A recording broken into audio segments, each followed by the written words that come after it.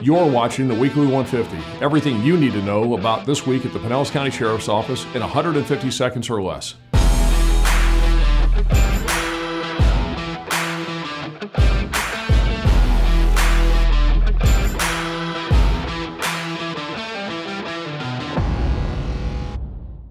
We started the week with our Job of the Week. The new school year is quickly approaching and we're looking for school crossing guards. The part-time position is perfect for retirees or people that enjoy working a flexible schedule.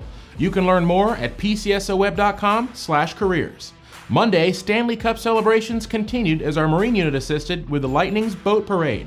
As Deputy Savitz and Corella found out, providing security for the Cup Keeper's boat has its perks.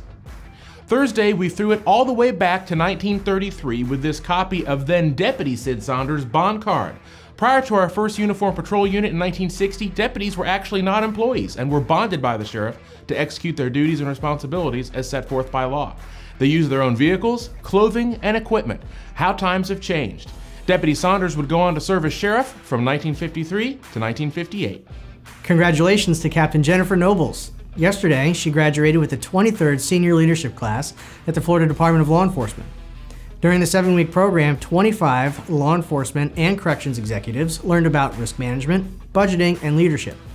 This week, we also welcome the new member of the Public Information Office, Deputy Amanda Sinney, who joins us from the Department of Detention and Corrections.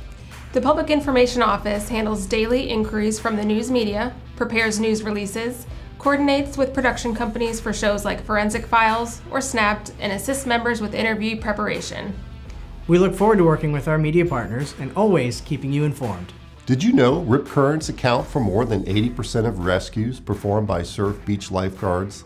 They are powerful channeled currents of water flowing away from shore that quickly pull swimmers out to sea. If you're caught in one, don't fight it. Swim parallel to the shore and swim back to land at an angle. And always remember to swim at beaches with lifeguards. Have a safe summer. Mark your calendars for Tuesday, August 3rd from 6 to 8 p.m. as we host National Night Out. This is your chance to get to rediscover your community and meet some familiar faces from the PCSO. No matter where you live in the county, a National Night Out will be near you. For more information and to RSVP to your nearest National Night Out, visit the event section on our Facebook page. Time's up. See you next week. Thanks for watching.